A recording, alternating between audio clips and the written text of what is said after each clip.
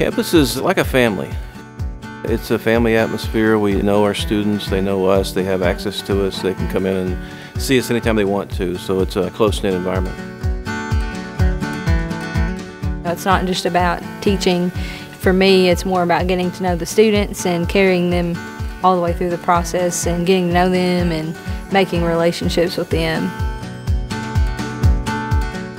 We have the ability, because of the size of our classes, the number of students we have, to be more on a one-on-one basis with students. Where else can you go to school where the president of the university will call a student by name across campus?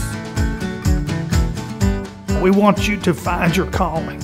And what we do is hopefully guide you to that and then equip you to fulfill that. If you come on the campus will sell itself.